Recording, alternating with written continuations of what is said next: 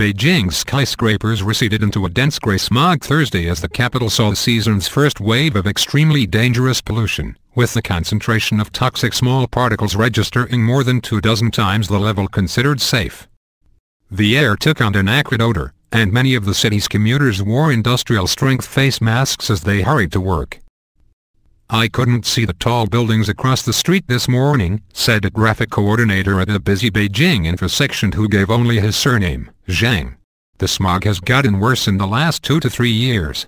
I often cough, and my nose is always irritated. But what can you do? I drink more water to help my body discharge the toxins."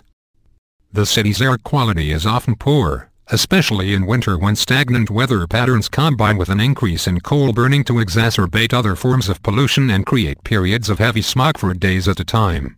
But the readings early Thursday for particles at 2 p.m. 5 pollution marked the first ones of the season above 500 micrograms per cubic meter. The density of 2 p.m.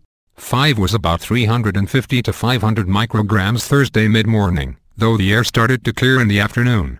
It had reached as high as 671 at 4 am at a monitoring post at the U.S. Embassy in Beijing. That is about 26 times as high as the 25 micrograms considered safe by the World Health Organization, and was the highest reading since January 2013.